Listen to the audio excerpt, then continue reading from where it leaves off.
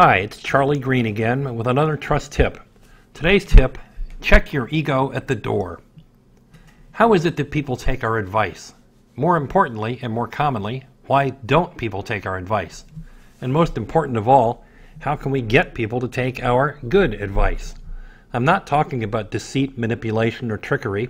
I'm not talking about many forms of influence like peer pressure, the scarcity principle, the confirmation bias. I want to appeal to common sense and to 3 millennia of wisdom. One of the most powerful ways to get your advice taken is to be trusted. To seek advice is to look first for whom we trust.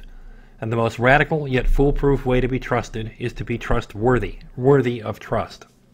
Let's look at how your ego undermines and destroys your trustworthiness by looking at the trust equation. If you're focused on looking smart, you'll destroy your credibility. If you're obsessed with your performance data, people won't find it reliable. If you're always looking for a competitive edge, people won't share with you. Your intimacy will drop off. And if you're always worried about yourself, self-orientation, your clients will call you arrogant and distant. If you want your advice to be taken, be trusted. And if you want to be trusted, check your ego at the door. This has been another trust tip from Charlie Green.